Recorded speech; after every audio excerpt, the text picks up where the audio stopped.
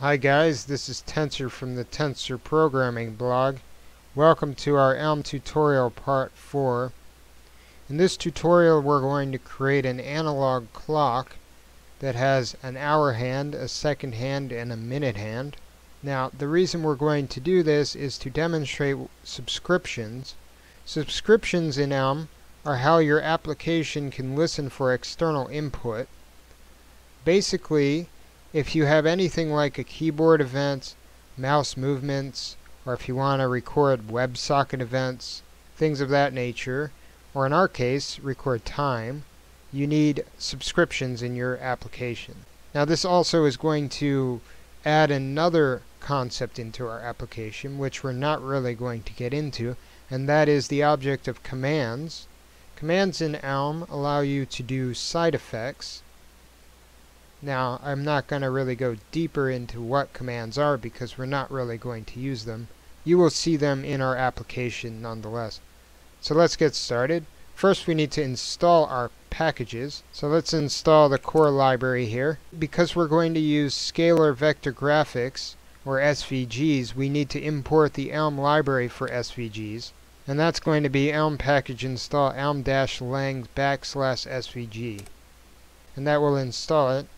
If we take a look at our elm package.json, you will see here that it says elm-lang svg and the version number. So now let's start with our imports. So we're going to import HTML, but the only thing we're going to expose is the type of HTML, and that's because it's the only thing that we're going to actually use in this application from that library. We also need to import html.app because we're going to be using it. We're going to import the SVG library that we just installed, and we're going to expose everything inside of it. We're going to import svg.attributes. Now this is very similar to the html.attributes. It gives us access to the SVG attributes for the SVG elements. We're going to import the time library, and we're going to expose the time type. We're going to expose the function for millisecond and the function for second. So as you can see, I've now divided our application into 4 different parts: the model, the update, the subscriptions, and the view. Now this is slightly different than what we've done before. Usually we don't have a subscriptions area, but this is because we are working with time now. So let's get started first with our main function. Now as you can see, we're not using the beginner program part of app. We're using the program part. We're also not using a model type here. We're using an init type instead. Init is basically just the initialization of our model. We're also importing a subscriptions type here as well, or a subscriptions function rather, into our app.program. Now let's start with our model. As with all applications, I like to start with the type alias model, and our type alias model is just going to be time. We're going to create an init function, and our init function is going to output a model and then a command type of message. Now as you can see, our init outputs 0 and then command.none. That's because we have no commands in this actual application. So that's all we need to do for the model part of our app. For our update part, we need to create a type for message. Our type for message is going to be tick time, and this is because our message is basically going to update every single time that we get a type of time from our time subscription. I know that sounds a little convoluted, but you will see as we create our subscription what I'm talking about. We're going to create an update function. It's going to take in a message, a model, and output a tuple of model command type message. So we're going to use pattern matching. As you can see, case message of.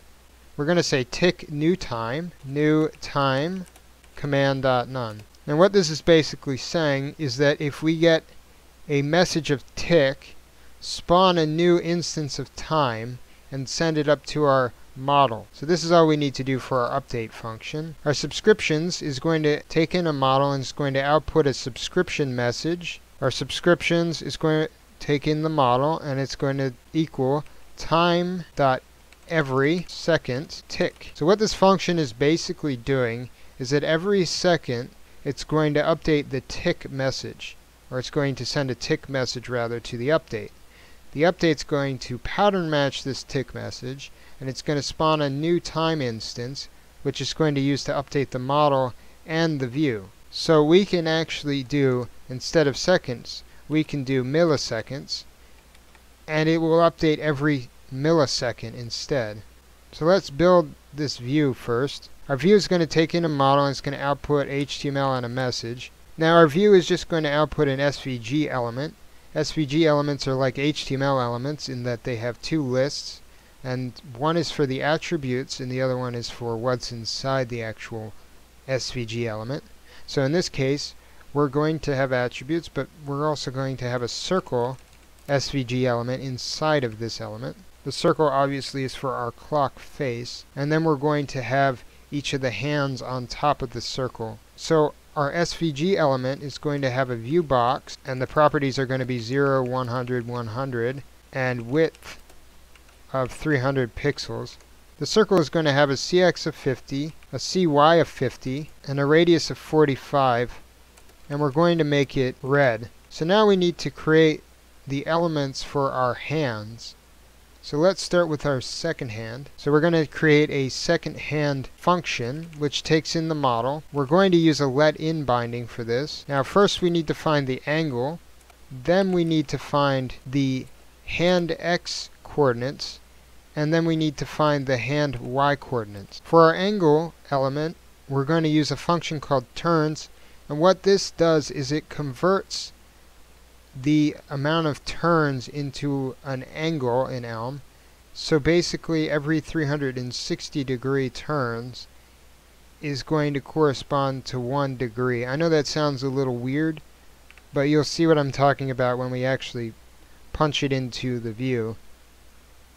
So we're going to do time.inSeconds model. Now I deliberately made a mistake here because I want to show you the Elm time module actually works.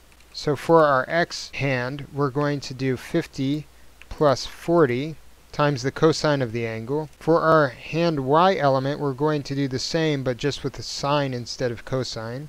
Now this is all going to be taking place inside of a line SVG element. So we call the line element. We give it two lists. The first list is going to be the attributes.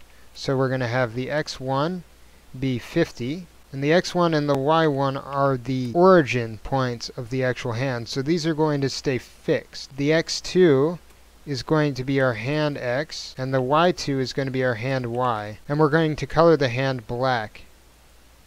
So now let's import the actual second hand into our SVG here and take a look at what it will look like. Don't forget to pass the model through the second hand function. I made a mistype here for millisecond, and apparently I mistyped subscriptions as well. I accidentally didn't pass model through view, but now it should work. If we run Elm Reactor, as you can see, our second hand is actually going around the circle once a second. What we need to do is correct this now. Now to correct this, we're going to change it from in seconds to in minutes. If we reload our program, you can see that now it's moving about 6 degrees every second.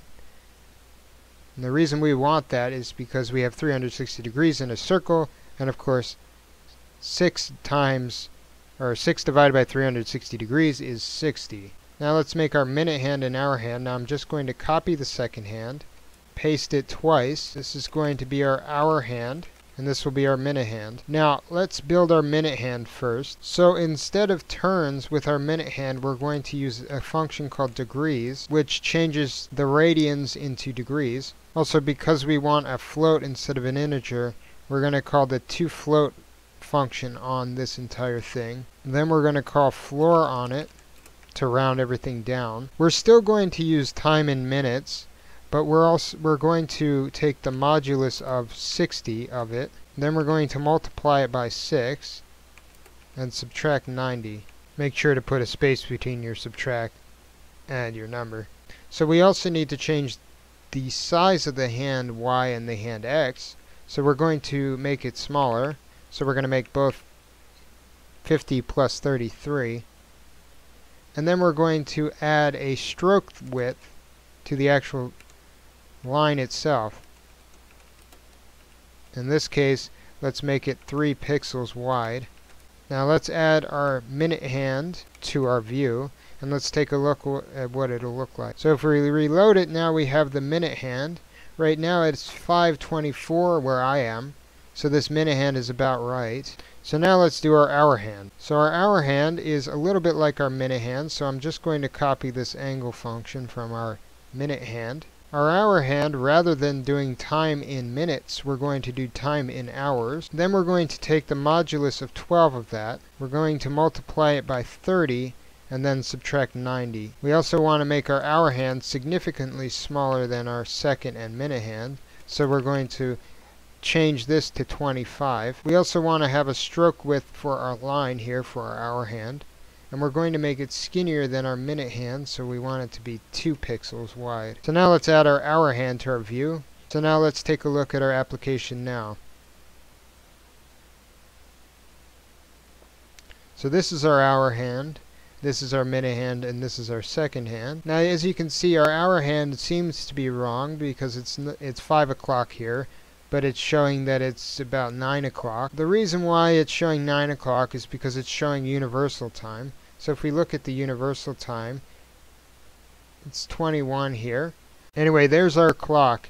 We could add numbers to it. We could change the way the second hand moves. In fact, if you want to see it in a more tick fashion, we can change this to second. And if we reload it, as you can see, our second hand moves 6 degrees every second.